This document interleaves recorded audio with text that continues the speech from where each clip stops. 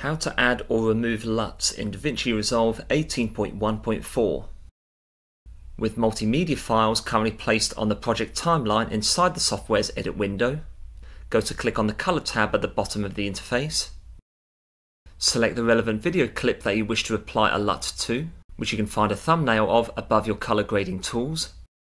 Ensure that the Nodes panel is open in the top right corner of the color interface. Right-click on the node representing your video clip. Select LUT, and choose a LUT filter from the options that appear. Click on Reveal Selected LUT so that you can see your selection appearing next to your video preview. To remove, right-click on the same node representing your clip, and go to click on Reset Node Grade.